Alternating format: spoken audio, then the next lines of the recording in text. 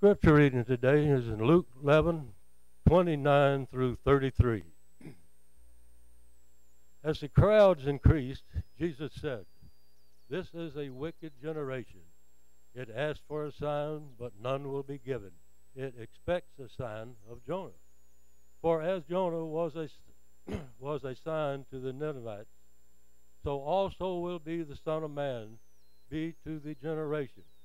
The queen of the south will rise at the judgment with the people of this generation and condemn them. For she came from the end of the earth to listen to Solomon's wisdom, and how something greater than Solomon is here. The men of Nineveh will stand up at the judgment with the generation and condemn it, for they repented at the preaching of Jonah. And now something greater than Jonah is here. No one lights a lamp and puts it in a place where it will be hidden or under a bowl. Instead, they put it on a stand so that those who come in may see the light." So be it.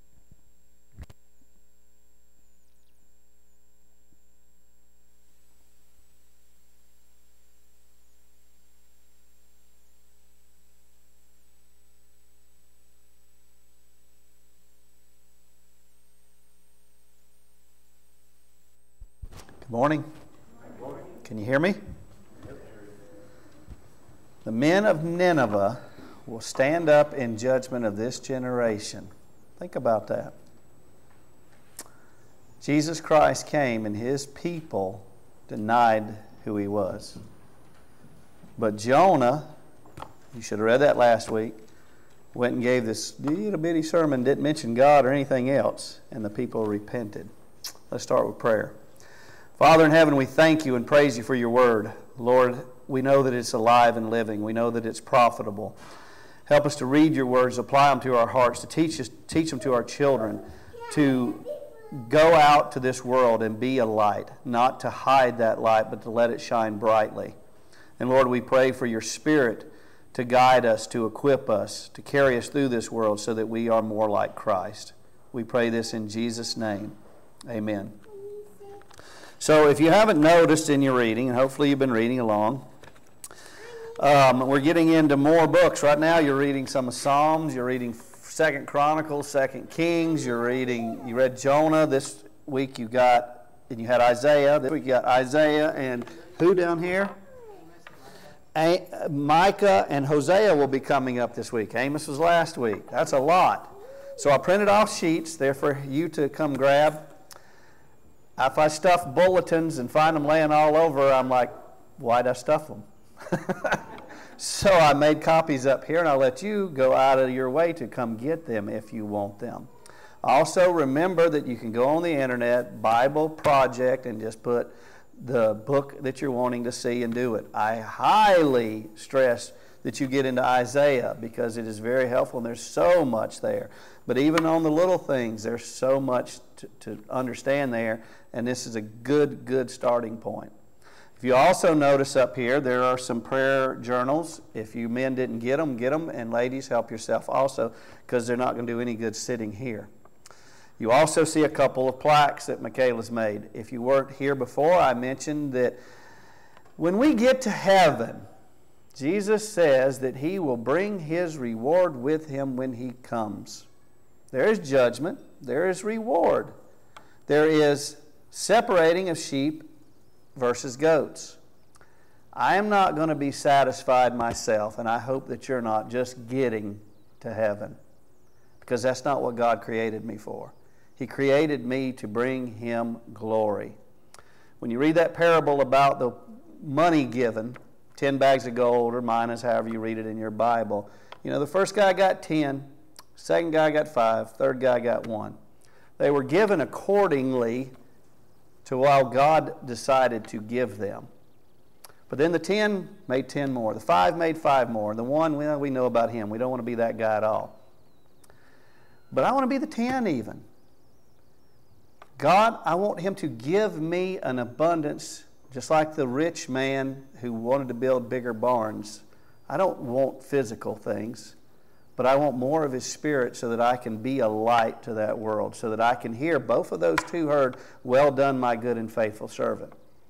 But the one with 10, he got the extra. Not the one with 5. He did the same thing as the other one again. But the one with 10 got the extra. So Michaela and Jacob are making these plaques for you guys who that are reading along. And we're not going to give them out today because there's several people missing that will get one. So that gives the rest of you who aren't reading along a chance to catch up even. You got another week. You've got mercy and grace. But see, I don't want you to live a life and not hear that, well done, my good and faithful servant. I wouldn't be shepherding you if I didn't tell you that. If I didn't tell you that God created you and designed you and He wants you to live a life of worth. So I entitled this message, Who Will I Send? That goes along with that. And we're getting into these minor prophets. The only thing minor about it is their book is not as long. Their message is still the message that God gives them. Okay? And then we got Isaiah. He's major. He's 63 chapters, maybe 66 chapters. I can't remember. But who will I send? There's a thing called the Great Suggestion, right? Great Commission. Okay, isn't that better? It's not a suggestion. You are commissioned by God, by Jesus Christ, to be His hands and feet to this world. If you're not fulfilling your commission, then you're directly disobeying the whole reason that Jesus Christ came to this earth. And the men of Nineveh will stand up and shout in judgment against you. Think about that scripture. Because you have been commissioned. You have the light of the world. Why in the world would you hide it? But you should display it brightly for the world to see. Let me give you a history lesson if you're not following along or you're confused, because it gets confusing bouncing back and forth. And if you don't watch it, you'll get confused on, is this the southern kingdom? And why is the northern kingdom called Israel if they're not really Israel? And now we're talking about this kingdom over here. It gets kind of confusing. Israel's by name the northern kingdom, but they're not following the ways of God. They have a false place of worship set up, false prophets, false teachings, everything false, but yet they still carry the name of Israel.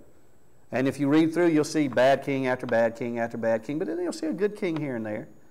And you see Judah, you'll see that there's several good kings because they followed in the footsteps of their fathers. They followed in the footsteps of David. There's bad kings too. And you'll see God blessing and cursing. You'll see rain fall down on the good and the evil, correct? That's just the way life is. But He has called you to be a light to this world. So 600 years before Christ, roughly, the Babylonian Empire came into existence.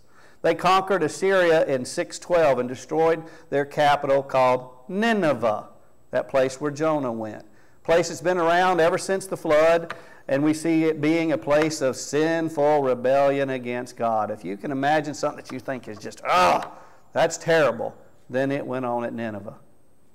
But yet God wanted to spare them. Why?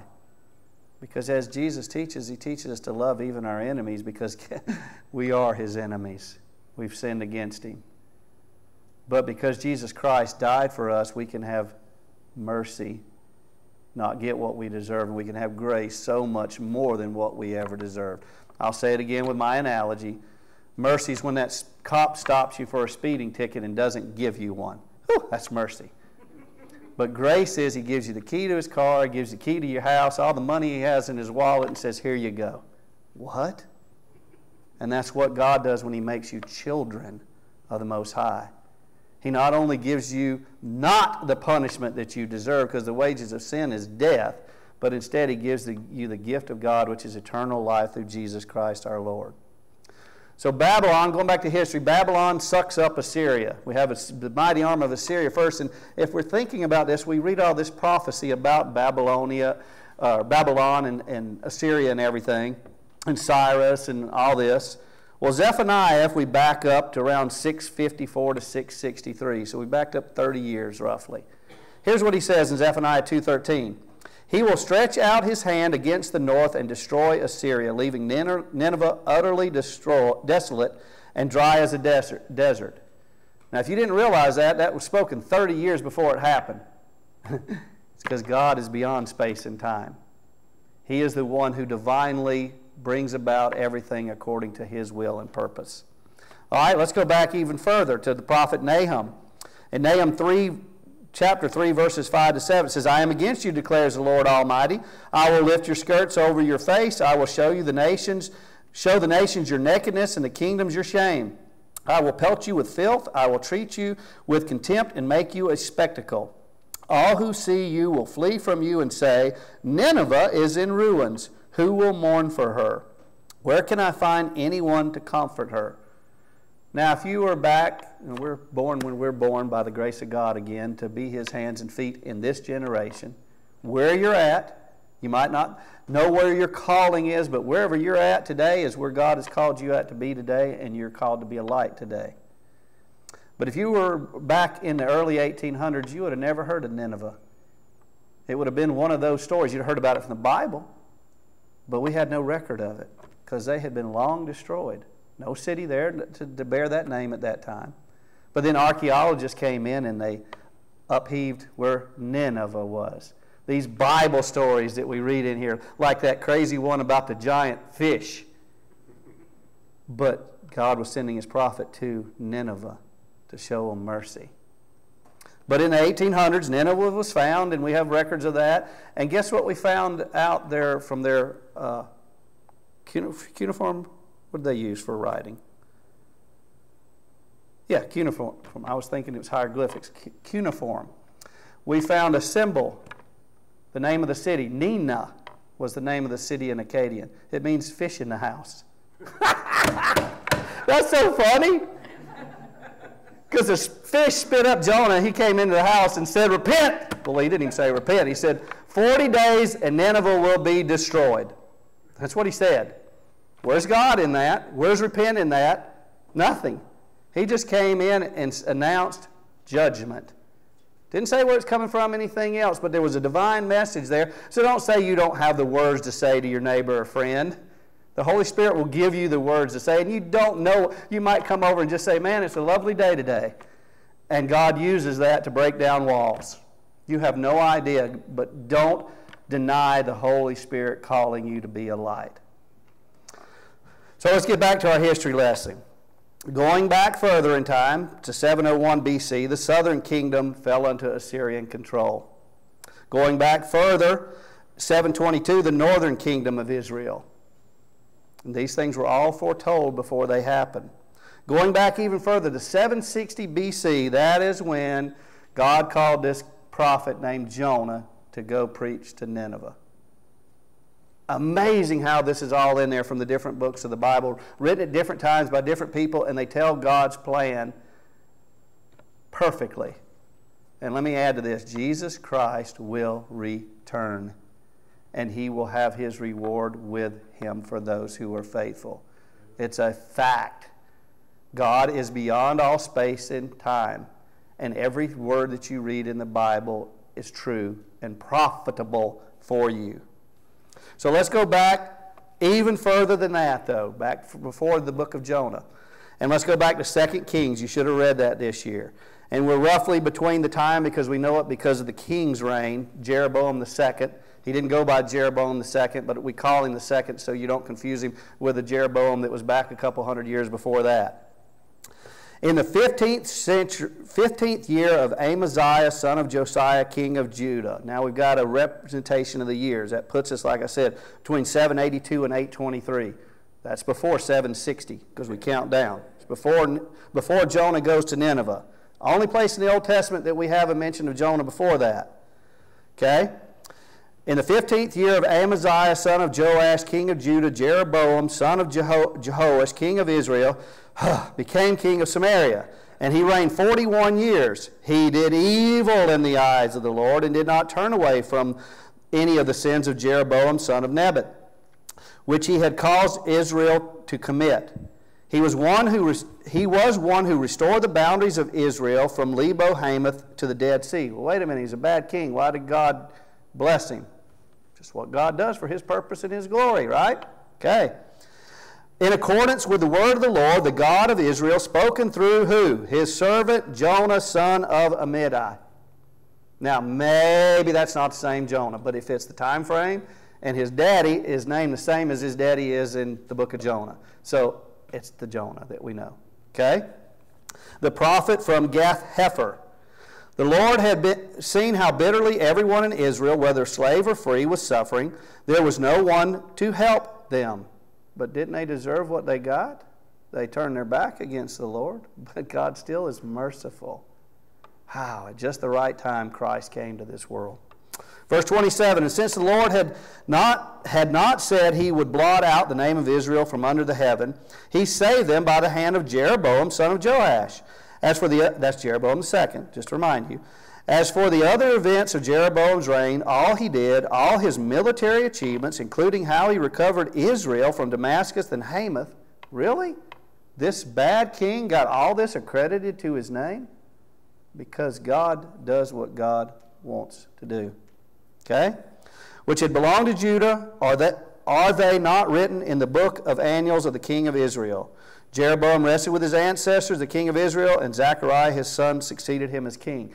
So when you're reading all that, you think you're just reading this liturgy, but think about it. Think about how God is working even through a rebellious people to bring about a new people called by a new name, Christians who are like Christ, who follow after the way, the truth, and the life, who live as children of light. Is that who you are? It's who we profess to be by being here today. Are you doing that in the world? Are you bringing the light to the dark world? Maybe you think you are because there's blessings on you, but here there was no reason for Israel or the king to get the blessings of God. They should have received his judgment, but they didn't. They saw mercy. So remember that when you're thinking prosperity gospel and everything's going great because I'm doing this and reading my Bible and praying. Are you living like Christ in this world? Maybe you remember the reading, it was from last Saturday. There isn't much recorded about Jeroboam II, but we see that he was evil and yet God used him. That's when you read those verses. He was an evil king, but God showed mercy through him to his unfaithful, adulterous people. Wow. What a gracious, loving God who keeps his covenants, keeps his promises. And he sent his son to die for us. So how much more does he expect us to live as a holy, set-aside people? Man, that feels refreshing, doesn't it? To know that the hand of God is for us rather than against us. So this week you read about Isaiah. We started reading Isaiah. Yeah, you've read about Isaiah before, and there's so much controversy about Isaiah. Many people think since there's so many things of prophecy in there that obviously speak of Jesus Christ, that it had to be written after the fact. But if you know anything from history again, that when we discovered the Dead Sea Scrolls, they found a complete copy of Isaiah in there that dated back well before Christ. Isaiah gives so many prophecies. But, you know, some of them haven't come true yet. Notice I said yet. See, the sign of a prophet is that whatever he says comes true because it comes from God. So if it hasn't come true, it's because it hasn't come true yet. So Jesus Christ will reign on the throne in Israel. Called a millennial kingdom. We'll get to that, spoiler alert. But Jesus Christ will come back and reign. And he will come to you and make your works accountable to him. Isaiah starts out this way in Isaiah 1. The vision concerning Judah and Jerusalem that Isaiah, son of Amos, saw during the reigns of Uzziah, Jotham, Ahaz, and Hezekiah, kings of Judah. We've got a time frame. Okay? We've got facts from history. We know that these are historical events that took place. Not just fairy tales, but they are truth. We don't need archaeology to tell us that Nineveh existed. We know it's true because it's in the Bible.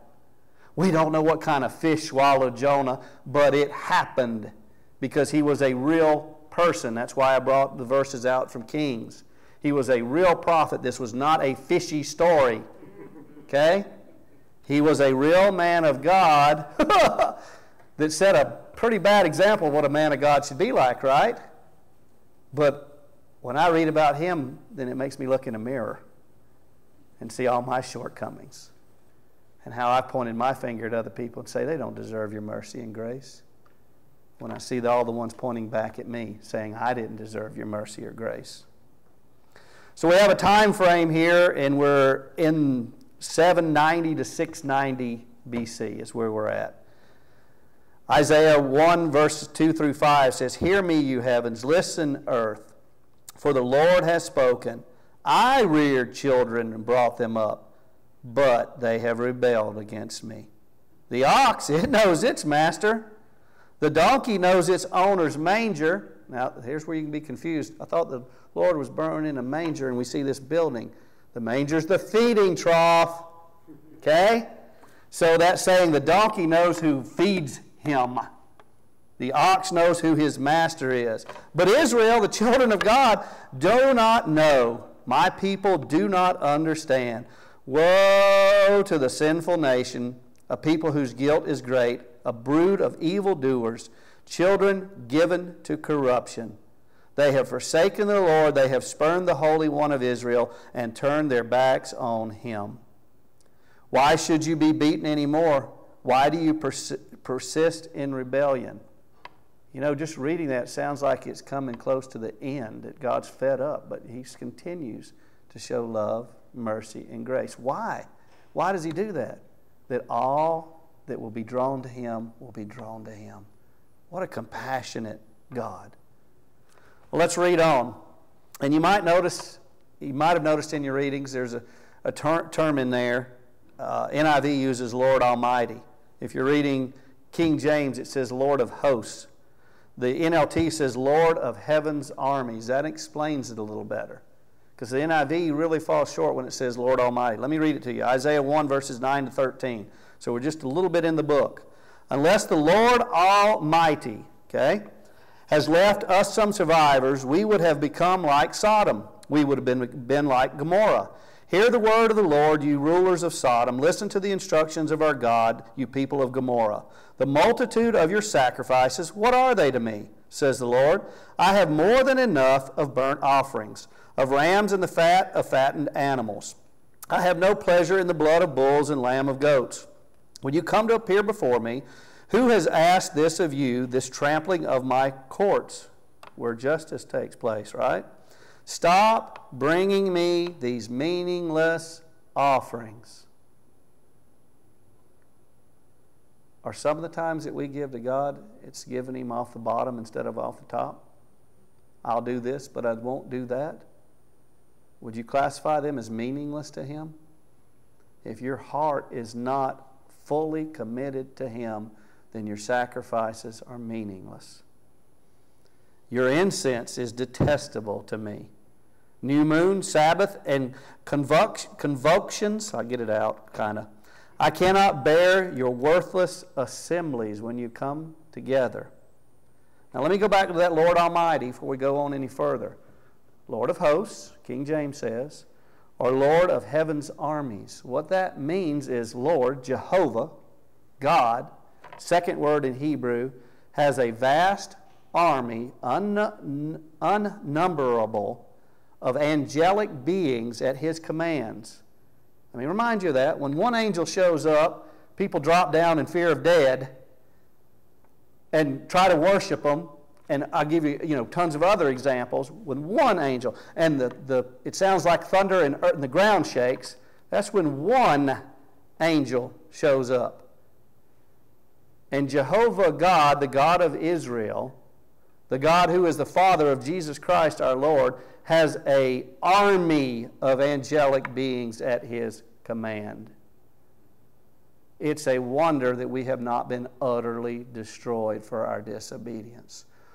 Wow, what a loving, merciful God who has brought you back from the gates of hell by the precious blood of his only Son, Jesus Christ, to live with your light shining before men, that they may see your good works and glorify your Father which is in heaven. What does your worship look like? Is it meaningless, Or are you worshiping the Lord your God, the host of angelic armies? The book goes on. We're still in the first chapter. Verse 18, it says, "Come now, let us settle this matter, says the Lord. Though your sins are like scarlet, they shall be as white as snow. Though they are as red as crimson, they shall be like wool." Sounds like Jesus. There's hope. God loves me so much that he gave his one and only begotten Son, that whosoever believes in him will not perish, but instead have everlasting life. So I asked you this question when we started: who will I send? That's the name of this message. We got an example of Jonah. We got an example of Isaiah so far. Let's read some in the New Testament about where we fit into this. Hebrews chapter 9, verse 14. "How much more then will the blood of Christ, who through the eternal Spirit offered himself unblemished to God, cleanse our consciousness from acts that lead to death?" Is that where it ends? Or is there "so that"? That ties it together. "So that we may do this, serve the living God, the host of angelic armies, who has decided to give us life instead of death by sacrificing his Son instead of sacrificing us." Wow. Go to the next chapter, Hebrews chapter 10, starting verse 8. "For he said, sacrifices and burnt offerings and sin offerings you not desire." Didn't we just read something similar? "Nor were you pleased with them, though they were offered in accordance with the law. Then he said, Here I am, I have come to do your will." He sets aside the first to establish the second. "And by that will we have been made holy through the sacrifice of the blood of Jesus Christ once and for all. Day after day, priests stand and perform his religious duties. Again and again he offers the same sacrifices, which can never take away sins. But when this priest has offered for all time one sacrifice for sin, he sat down at the right hand of God. And since that time he waits for his enemies to be made his footstool. For by one sacrifice he has made perfect forever those who are being made holy. The Holy Spirit also testifies to us about this. First he says, This is the covenant I will make with them after that time, says the Lord. I will put my laws in their hearts, and I will write them on their minds. Then he adds, Their sins and lawless acts I will remember no more. That we're cleansed from the red blood of Jesus to be made white as snow. And where these have been forgiven, sacrifice for sin is no longer necessary. Therefore, brothers and sisters, Christians, since we have confidence to enter the most holy place, nothing keeping us from God, by the blood of Jesus, by a new and living way opened for us through the curtain, that is his body. And since we have a great high priest over the house of God, let us draw near to God with a sincere heart and with full assurance that faith brings, having our hearts sprinkled to cleanse us from a guilty conscience, and having our bodies washed with pure water. Let us hold unswervingly to the hope we profess, for he who promised is faithful. And let us consider how we may spur one another on towards love and good deeds, not giving up meeting together, as some are in the habit of doing, but encouraging one another, and doing that all the more as you see the day of the Lord approaching. That's why I want you to read.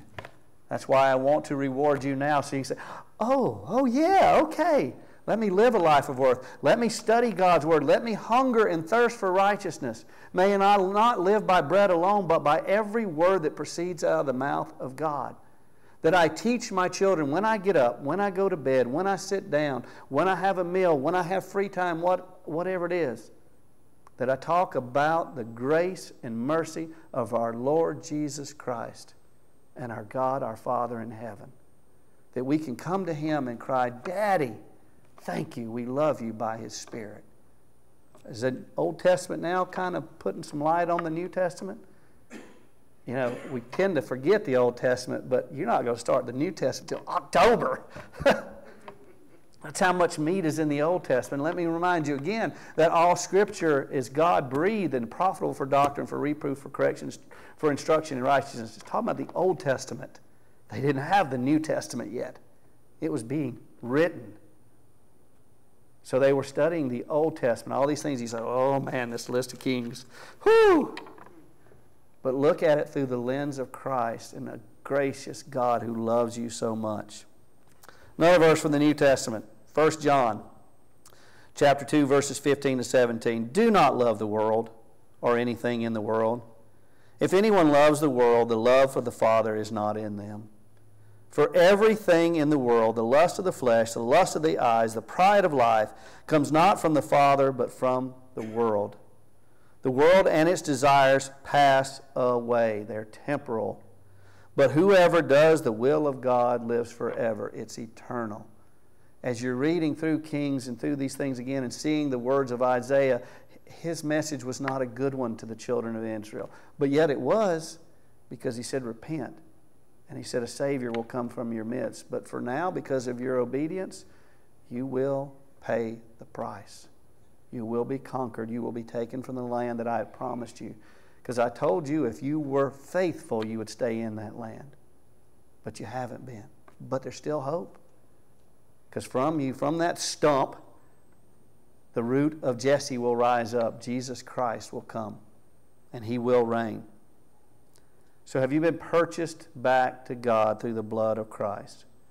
And are you fulfilling that great commission for your life?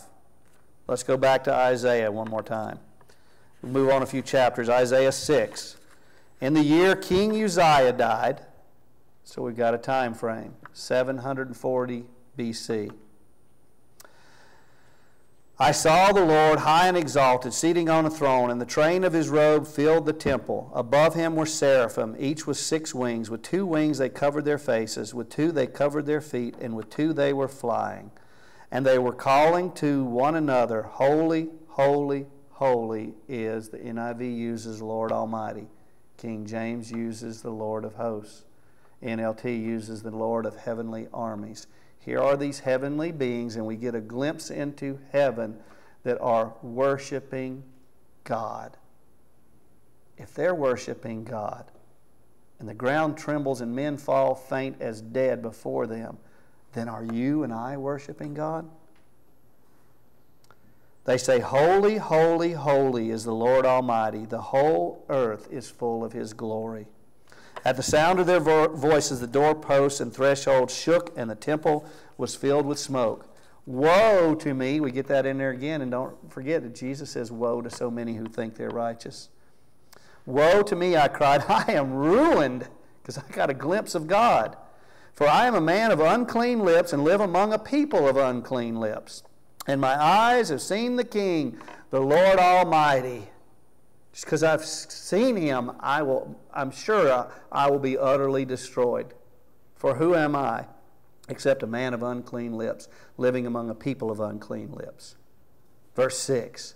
Then one of the seraphim flew to me with a live coal in his hand, which he had taken from the tongs from the altar.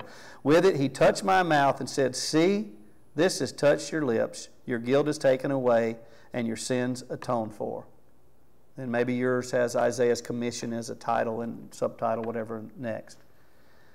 And here's Isaiah's response from that. And remember, we've been cleansed by the blood of the Lamb, Jesus Christ, not by a coal from the altar, okay? Not by an angel, but by the Lord God Almighty himself, who became flesh and dwelt among us.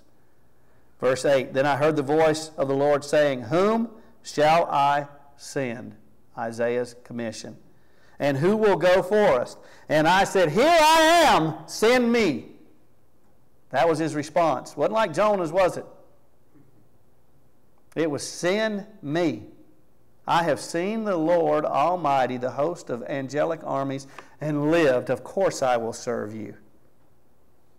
He didn't see Jesus Christ die for him. How much more should we serve him?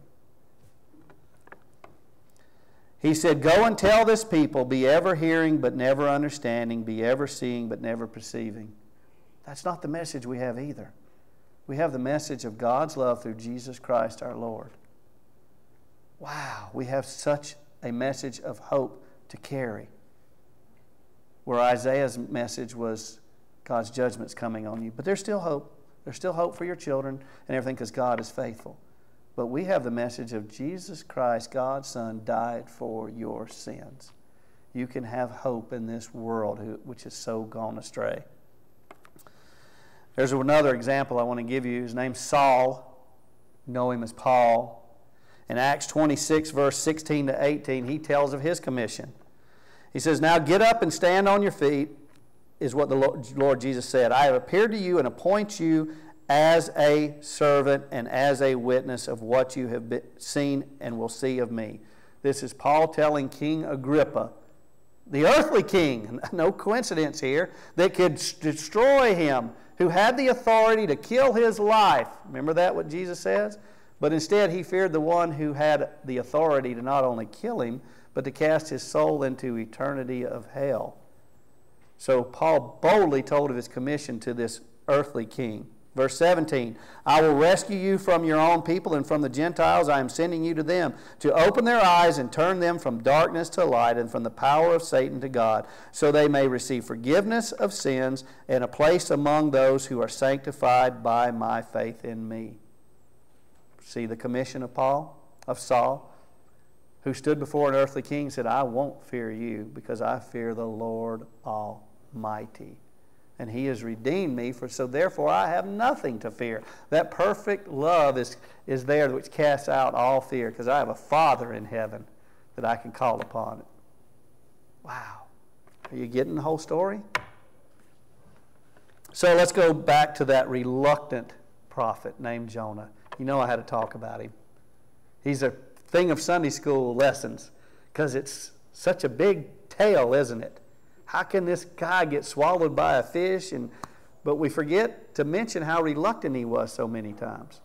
We talk about the fish, and we talk about Nineveh repenting, but we don't talk about God using this message that didn't even mention his name to a reluctant prophet who said, "I am not going to that people because they don't deserve your mercy.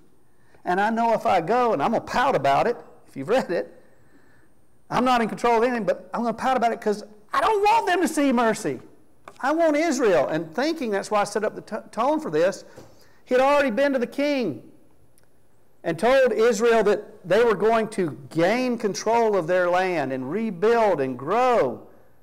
If I go take this message to my enemy, then they might just destroy me still. I don't know what they'll do. This doesn't play into my reasonable thinking. If you want to give me a message like Isaiah and say that I will destroy you and no mercy is available, and that's the one I'm going to give, isn't that what he gave? Because that's not what he was told to give. Let's look at what he was told to give. Jonah 1, verses 1 to 3. The word of the Lord came to Jonah, son of Amittai, same Jonah, "Go to the great city of Nineveh and preach against it, because its wickedness has come before me." Now, whenever God does that, there's always promises. Because he warns and warns and warns until when? That day of judgment. So even though it's not written there, there is still hope. But when that day of judgment comes, you won't have a chance to witness to your neighbor anymore. You won't have a chance to witness to your children anymore, your wife, your relatives. It will be too late then. There's no do-overs. As long as that message is still there, even though hope's not written in there, there's still hope, and we're called to be the messengers of hope and reconciliation. Verse 3, "But Jonah ran away from the Lord and headed for Tarshish. He went down to Joppa, where he found a ship bound for that port. After paying the fare, he went aboard and sailed for Tarshish to flee from the Lord." I'll deliver your message as long as it's what I want to deliver, as long as it fits in my plans. I'm guilty of saying that. Maybe you're not, but I am. I'll admit it. And I'm guilty of saying, I'll go to this person, but I don't want to go to that person. Yeah, I'm guilty of that. But how could a prophet boldly refuse his calling and commission from God? How could I, a man of unclean lips, when I've seen God give his Son, Jesus Christ, for me, ever say, I'll do it conditionally or I won't do it or anything else. Shouldn't I say, here I am, Lord, send me? If you didn't read Jonah, read it. If you did read it and you didn't get convicted, just smacked in the face, read it again. It's only by the grace of God that you have breath, that you have life, that you have one little bitty tree to give you a little warmth. And then if God takes it, or a little coolness from the heat. And then if God takes it away the next day, who are you to question Him? The host of angelic armies, who instead of destroying you has called you to repentance, who has given you a message of hope and reconciliation to the lost world. So let's go to the New Testament and wrap this up. What did Jesus say about Jonah? Matthew 12, we read some this morning. Matthew 12, verse 38 to 41. This is a different passage if you're not catching it. Some of the same storyline, though. Then some of the Pharisees and teachers of the law said to him, if you notice when Merle read it, he said the crowds were great. We had all these people who wanted to see Jesus and wanted the benefits, but didn't want a Lord. Here's the people that say, I don't need any salvation. I got it all figured out. I'm giving all these meaningless offerings, marking off the boxes. Some of the Pharisees and teachers of the law said to him, Teacher, we want to see a sign from you. Here's how Jesus answered. A wicked and adulterous generation asks for a sign, but none will be given you except the sign of the prophet Jonah. Real guy, not a fishy story. They knew who he was.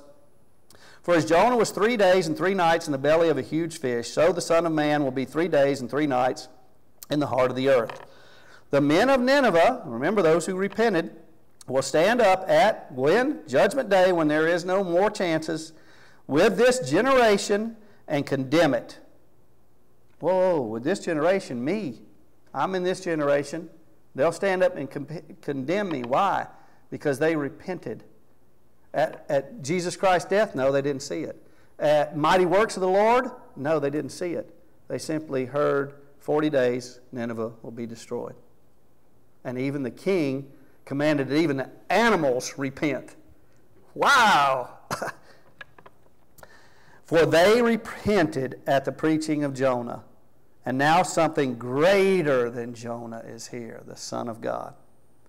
Let me read it again to you, but read it with my modern translation. If you've read the Message before, then this is really a message. Okay? Then some, but thank goodness not all the church and all the Christians, they want to see Jesus, but they want to tempt him by asking, did he really mean what he said? Can I not just listen to your words and not do them? Is that not somewhere in your teachings? Surely it is. Surely this doesn't apply to me. But Jesus answered, Oh, you wicked and adulterous servant. His church, this body of Christ of mine, they asked for a sign instead of obeying me. But none will be given them except for the prophet of Jonah. Do you remember how he disobeyed me? But still my will was done through him. In fact, more grace and mercy was shown, because the men from all over the world that were on that ship, they saw the true God. When Jonah came to the shoreline, do you think no one saw him be spit up out of that whale? What do you think he looked like? Bleached white, like he was about half dead? But yet he went on to where I told him to go. And it's funny, the town is called House of the Fishes in the House. When he came into town, people noticed him. He didn't even have to proclaim anything, because they'd already seen an act of God spit this man out on the shore that looked like he was dead. We better listen up to this guy. And I had prepared their hearts and minds. All he had to do was go like I told him. For as Jonah was 3 days and 3 nights in the belly of a huge fish, I vomited him up, but to do my will again, not for destruction, because he was my servant, my child, the one to proclaim my message, my name, my glory, my will be done. not his.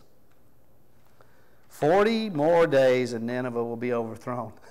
That's the message he thought he could do to stop my grace and mercy from being spread.